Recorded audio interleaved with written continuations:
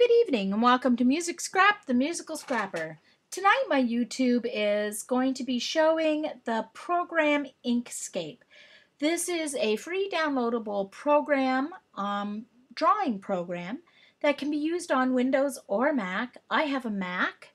I'm going to show you where to find it to download, and Mac users have an extra step that they have to do in order to run the Inkscape. So to find your Inkscape, you go to Google and just type in Inkscape, Inkscape, and download. Now, I am not a pro digital artist or anything. I've learned how to use Inkscape by watching online YouTube videos, and I use it to create some stencil designs and some other things that I can cut with my Cricut using shortcuts a lot. Any program that will use SVGs, you can use this Inkscape for, because that's what it does. It creates SVG files. And so, oops, sorry. There you get download Inkscape.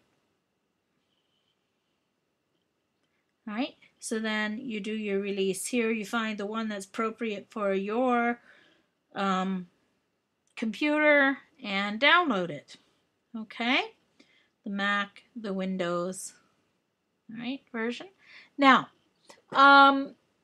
if you are a Mac user, you also have to download a program called Xquartz. Xquartz is an open source program that will make your Mac read this Windows software.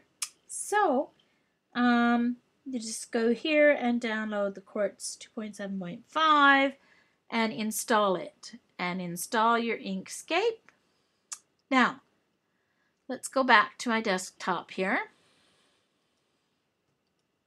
The first time you go to, this is what the icon looks like on a Mac. Not sure what it looks like on Windows because I've never used it on Windows. The first time on a Mac that you open your Inkscape, you will get a message asking for the Xquartz program. Where is the Xquartz or the XII program?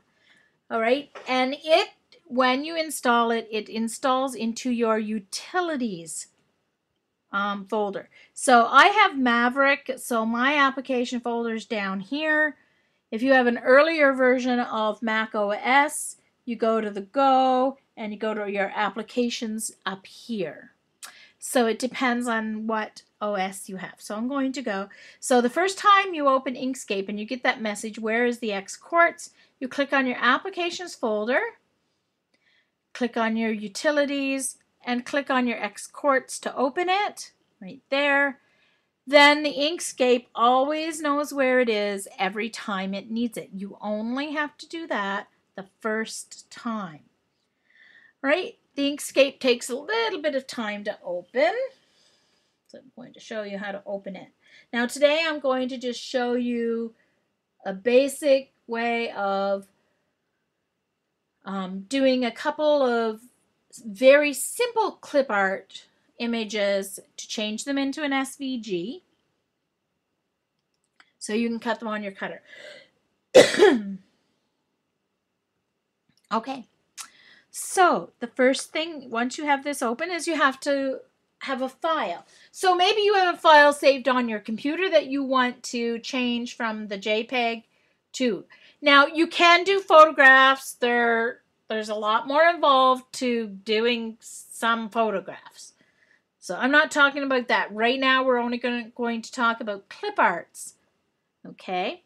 That are, so I won't be teaching you how to do you can do photographs in a certain way, but all right, so we're going to go to Google Images, and let's do a flame. And I'm going to put clip art in because then you usually get more simple files. So let's find some flames here. All right, let's do this one. Okay, so there's a cool flame file. I'm going to copy the image, close that window, and I'm going to paste it here. Now, one thing to know, this box here is my working area. I'm going to show you how to change the size of this working area. Up here, File, Document Properties. All right, mine defaults to A4. I'm assuming that the program does that automatically. So I'm just going to switch it to US letter. Let's say I want to cut a stencil. Now you can resize this file when you take it into your Silhouette program or your Shortcuts a Lot or Make the Cut. All right, when you take it onto your mat, you can totally resize it. So it doesn't really matter that much for my purpose what size your document page is. I just like it to be letter. So you just click on letter, close the file. Okay, now we have this flame. Now this is not an SVG file. Okay, this is an image. Now if you follow my mouse pointer down to the bottom here, you can see that it says an image 170 by 163 embedded in layer 1. So there's only one layer to this image, okay, but it's an image and we don't want an image. SVG files are made of paths, and so we want it to be a path. And I'll show you the difference between an image and an SVG in a moment and why your cutter reads it. All right, so we want to make this a path. With this program, it's extremely easy. All you do is go up to Path, okay, Trace Bitmap, okay, and Update, okay, and now I have my file. Now, here's the thing. I'm pretty sure that the Silhouette software probably can trace your JPEG. I'm not sure because I don't have a Silhouette. I know that my new version of Shortcuts a Lot will do this part of what I do with Inkscape, but I have found it doesn't do it as well. I don't know, maybe it's because I used Inkscape first. Maybe that's why I like it better, but the Shortcuts a Lot does have this option. Okay. All right. So, or the newest Shortcuts a Lot does. So I'm clicking OK. Now, the thing is, it deposits your path right on top. You can see that there's an image, something is selected here. But when you look down on the bottom, you'll notice it says path. Okay. But it has not replaced the image. It has put it right on top. So if you move this over, there's your path. If you click on this one is your image. See down on the bottom? It says image. So let's move the image off. The only thing that shows up in your file is what's on the page. Okay. I always keep my original file here until I'm sure I don't totally mess up this one and need it again and without having to go search for it. Okay, so let's see the difference between an image. First of all, you can see there's a difference. With the JPEG, you can see the ragged edges. In the image, in the path, they're all smoothed out. Okay, now a path has what are called nodes. Nodes are the beginning and the ending basically of your lines, and that's what tells the cutter to cut from here to here and then there to there, here to here. So that's what tells your electronic cutter to cut along that path. It's like making a dot to dot in digital format for your digital cutter. All right, so I'm going to show you the nodes. The second button in your toolbar is the node button. Okay, so I'm going to click that. Now, when you click your image with that node button selected, notice that my pointer changes to a long arrowhead, okay, instead of the arrow. It's just the long, narrow arrowhead. When I click on the image, I still have my dotted box around, no corners, but that's because there are no nodes to display. My cutter will not cut this because it can't read it. When I click on the path, you can see these are the nodes. This is what the digital, this is the digital dot to dot that your cutter cuts on. From this node to this node to this node. All right. Now each of these nodes, when you click on a node, they also have little handles on them. See that handle? That's not a node, that's a handle. And you can drag it out. Okay, and you can change the shape of your image. We'll talk about drawing images using nodes and stuff later. I don't want to do that. Your best friend in a computer program is edit, undo. There we go, all undone. So I'm going to go back to my pointer so I don't accidentally change something. All right, so now I'm sure I like this, so I can get rid of it. Oops, sorry. Now, you lose your thing off screen, hit either 3, oops, sorry, 5. Number 5, my apologies, wrong one. Okay, so I've got my screen back here. Now, what I want to do next is, let's say, I want to make this smaller. I want to make a stencil, and I want to have 4 of these on the stencil. I don't copy and paste like you do in a Word document or in a print document. Doesn't work with a path. It won't copy and paste your path. All right? So what you do instead is you have to duplicate it. All right? So you have to duplicate everything, the image. So you go to Edit, Duplicate. It duplicates it right on top, then you drag it over. Let's say you want to flip this one. So up here on your toolbar here, menu, all right, this is rotate, rotate, flip horizontal, flip vertical. So let's flip it vertically. There we go. Now let's say we want to duplicate both of these. So let's choose both, edit, duplicate, drag it down. But like, oh, wait a minute, I want these ones to be opposite too. So keep them both chosen. And I'm going to go up here and I'm going to flip them vertically. There we go. So now you could save this, okay? And you could take it into your Silhouette or your Shortcuts a Lot or Make the Cut software. And I don't know if I'm only mentioning those 3 because those are the only 3 I know. There may be more. But into your digital software for your electronic cutter. And then you can make this a stencil, or you can cut it out in cardstock to use on a scrapbook page, or any way you could cut it out of your electronic cutter to use it. All right, so I'm going to show you how to save it. File, Save As. Now, this already shows a list of paths here for me because I've already saved something. So it always comes up for your last one.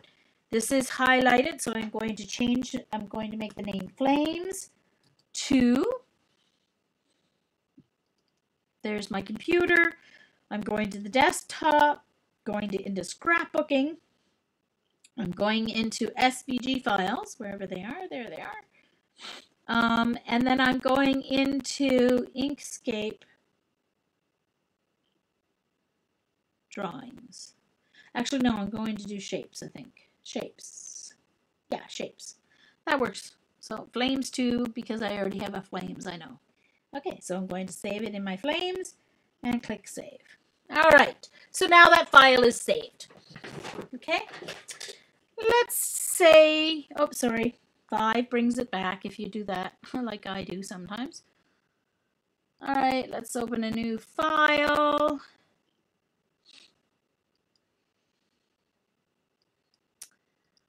Let's do one more. I'm going to do a simple one still. This time I'm going to do a cityscape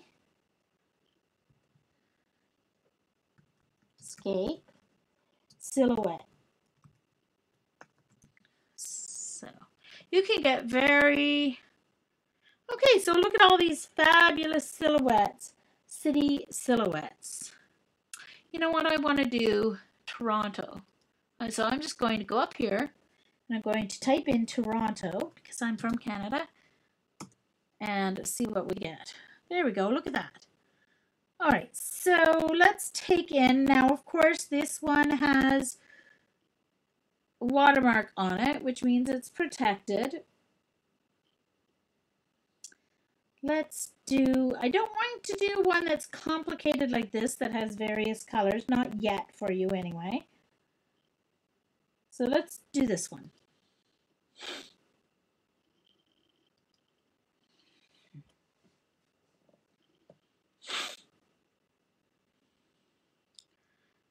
All right, where's my, oh, there it is.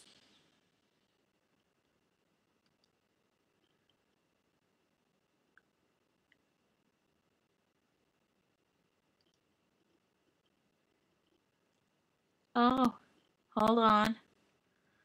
Okay, that's one that, never mind. Sometimes that happens. You get ones that you can't use. So let's use this one. There we go. So I'm going to copy the image. You can save it if you want to have it for another time, but I can always find it again.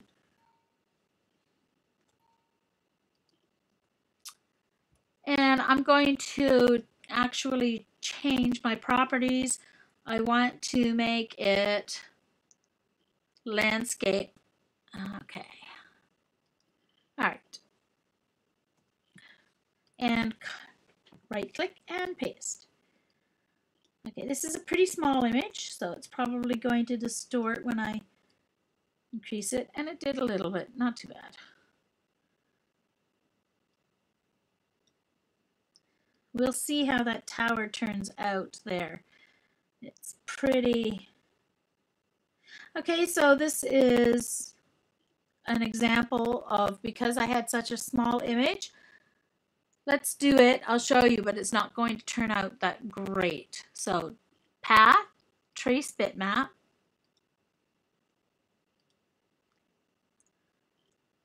Let's see. It turned out not too bad.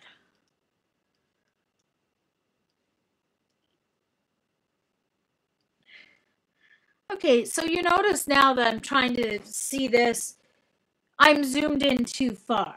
Well, here's your magnifying glass here. When you click on it, your menu bar here changes, your tools change. So I want to reduce the size so that I can see better. Then I go right back to my pointer and I can move the button.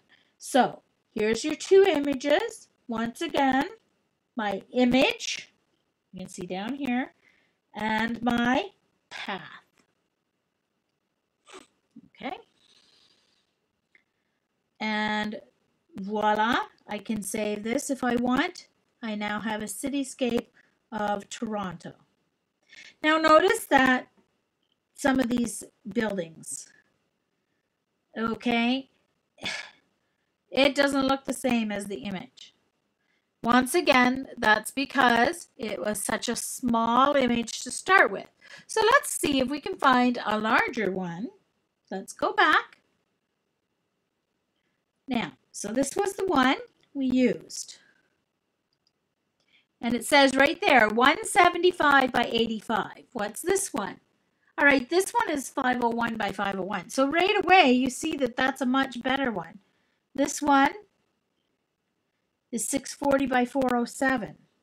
Okay, so it tells you, right, it'll tell you when you click on it the resolution, and you want to get one that's a good resolution. So let's go to this first one because it's a better resolution. So I'm going to copy the image, go back to my page, paste it, enlarge it. Already you can see that you're getting it's a different view of the tower from a different part of the city, but so now I'm going to go path, trace bitmap, update, okay. Now remember, now your path is the one that's on top, but underneath, okay, is the image. And like I said, I usually keep it until. So now you could cut this out, make it a stencil. You could cut it out in black cardstock to use on a scrapbook page where you went to Toronto. Anything that your cutter can do now using your SVG file, okay, you can use this file for. All right. So thank you very much. That's your very first simple and easy tutorial on Inkscape. I will be back for another one. Thank you very much. Goodbye.